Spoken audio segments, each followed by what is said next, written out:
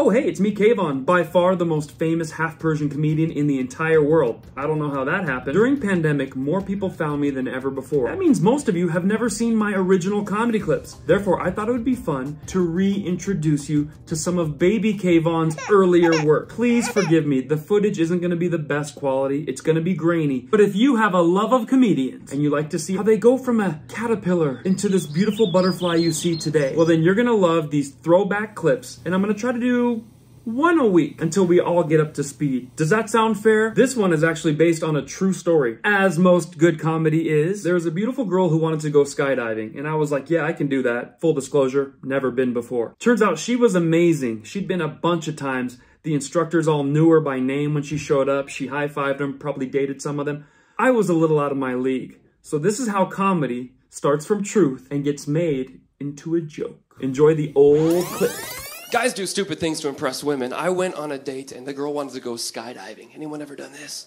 Well, apparently she'd been 5 times. So when we got to the place, they're like, all right, well, guess what? You get to go by yourself. Kvon, you're going to go with Chad. I said, what do you mean go with Chad? Oh, well, you've never gone before, so Chad's going to buckle you to his harness and you're going to jump out together. How does that make a man look on a date when your date's going by yourself and you're buckled to Chad? For the first time, flying through the sky, screaming, his meat's between your buns, like, ah! And he's all calm, just like, I got you, don't worry, it's okay, we're gonna get you there. I didn't want any part of it. I started lying. I go, I've done it 5 times before as well. I can go by myself. Like, I'm willing to risk death than go with Chad, right? They go, sir, you're not in the system. It was in Mexico. They don't take good records out there. The guy goes, well, we have a way of knowing if you've gone before. We're going to put you in the indoor skydiving arena. It's a small glass room. You do a good job in there. You go by yourself. I go, perfect. And I pull up a little YouTube video and try to watch it as quick as I can. 20 seconds in, they put me in the room, turned on the fan, and poof, my shoes flew off. Uh-oh, they're gone. Then I started realizing I shouldn't have lied, because in an indoor skydiving booth, it's a piece of glass all around. Everyone's watching you that's about to go up and really skydive. And the smallest movement of your hand and poof, you hit the glass. So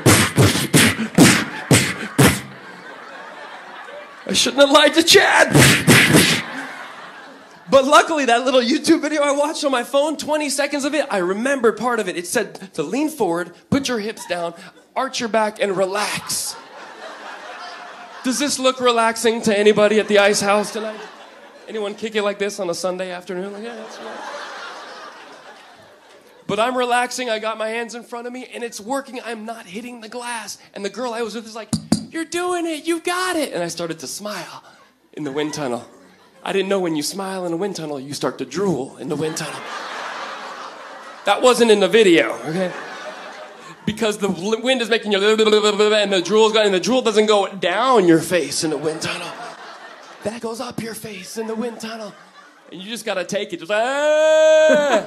See, wasn't that a lot of fun? That comedy club is now owned by the Bus family, who owns the LA Lakers. So if they ever reopen and you wanna come see me at a comedy club, the Pasadena Ice House would be a great spot to do it. But since we don't know when that'll be, if you have a private party or event, I do live shows or Zoom shows. You can hire me to come directly to your party. There's also 3 other ways to support. You can become a Patreon member on KvonComedy, make a one-time donation on GoFundMe.com/TanksGod, or the absolute easiest way, just click subscribe and share on all my videos. Do it now.